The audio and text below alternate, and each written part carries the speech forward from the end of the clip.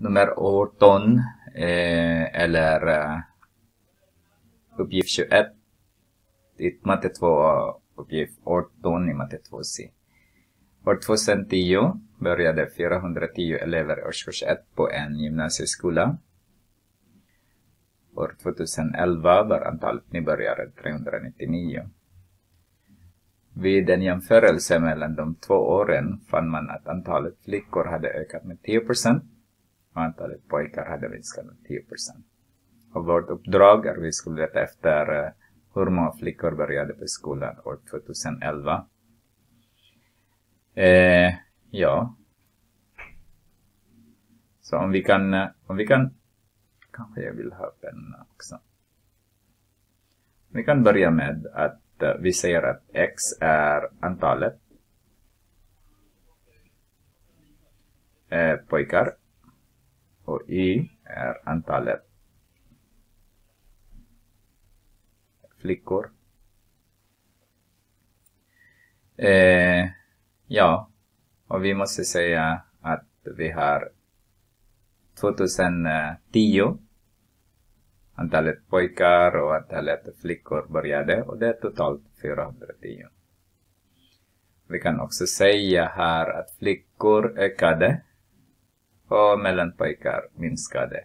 Så har jag 0,90 x, alltså den minskade 10%, och därmed 1,1 istället. Ja, den har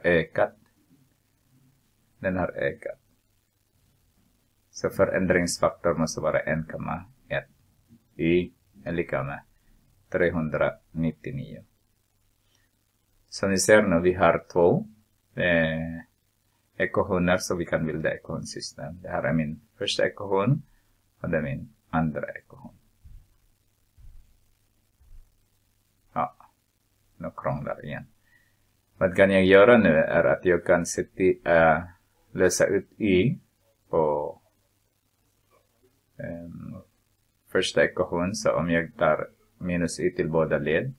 Nej, jag löser ut x säger jag. Nu när har jag börjat inte lösa ut y. Lösa ut x istället. Är lika med.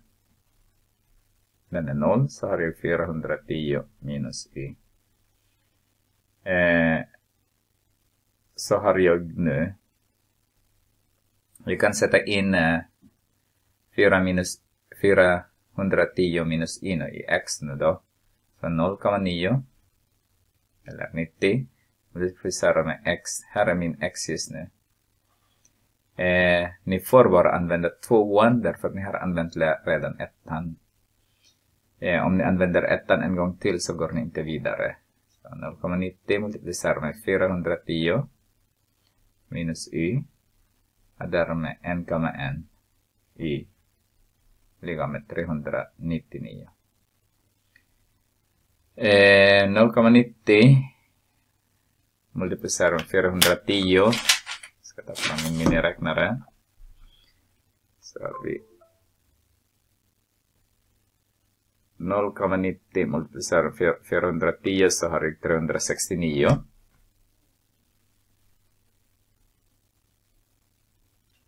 Så tar jag 0,90 y. Och därmed 1,1 y är lika med 399. Då har jag så tar jag med 369 båda led. Så den här blir 0. Så har jag 0,2 y är lika med 0,30. Dividerar jag med 0,2. Dividerar jag med 0,2.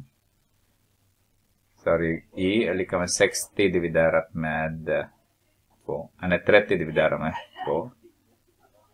0,2. Men jag sätter in 0 där. Därför att jag har den. Så har jag 150 då. Ja, det funkar inte.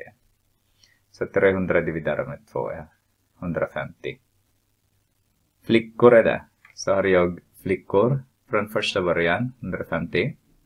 Den har ökat med 1,1. Med 10%. Så om jag multiplicerar 150 med 1,1. 1,1.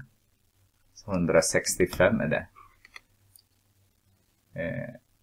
165 stycken. Flickor som började 2011.